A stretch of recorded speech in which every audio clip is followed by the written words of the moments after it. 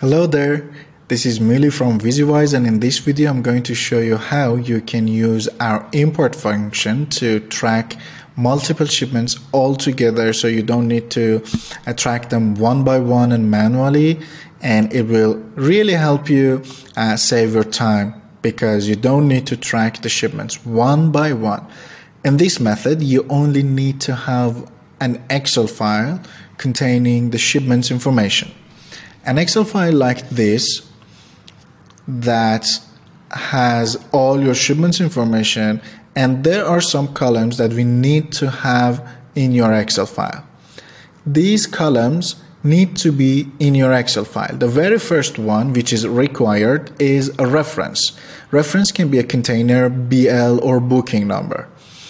And in the reference type, we tell the system that what type of reference was in the previous column. Like if it is a container, we put CN here. If it is a BL, we put BL here. And if it is a booking, we put BK here. CN, BL, and BK. And the third column is the shipping line name. If you track by container, you can set it on auto, so the system will automatically detect the shipping line. If you use BL or booking, you need to write the name of the shipping lines here. So for containers, you can just leave it as auto, or you can write the name of the shipping line. But for the BL and booking numbers, you need to write down the name of the shipping lines in this column. Column D, or the fourth column, is the shipment name. It is very important to give your shipments names, because once you receive email notifications or even in your dashboard, by this name you can detect your shipments easier. For example, once you receive an email update from Visiwise, the name of the shipments will appear in your inbox, so you can give your shipments name to detect them easier. The next column, the fifth one, is tags. Tag is a very powerful tool to use on your dashboard. You can categorize your shipments by tag. You can give, for example, the Incoterm of your shipment as a tag. You can, for example, here I have a tag which is called Red Sea. It shows the shipments that have been affected by this Red Sea crisis. So I categorize my shipments in this way. In my list, in my dashboard, I can create a view and see just the shipments that have, for example, Red Sea tag, or they have LCL tag or FCL tag. So by tags, you can categorize your shipments. The next column is assignee. Assignees are the team members on your workspace on Visiwise.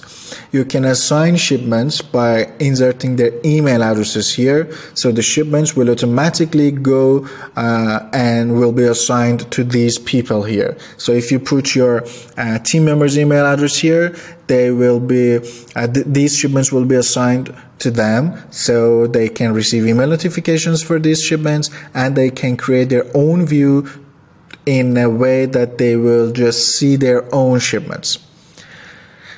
The other columns here are additional information that I want to have on my dashboard. The point is that if you have additional columns like me here, you have to first create them on your dashboard. How? You can come to your dashboard, go to the settings, and then custom fields, and here you can see all the custom fields. Custom fields are those additional pieces of information. You can create one new column on your dashboard, and for example, I write test, and I will give it the data type here. It is a string, it can be a number, or it can be a date, and then I will create it. And going back to the list here is these columns: reference, reference type, shipping line name, shipment name, tags, and assignees. They are already existed in the system, so you don't need to create custom fields for them. But any other pieces of information that you want to add to your shipments, first you have to create the custom field on the dashboard.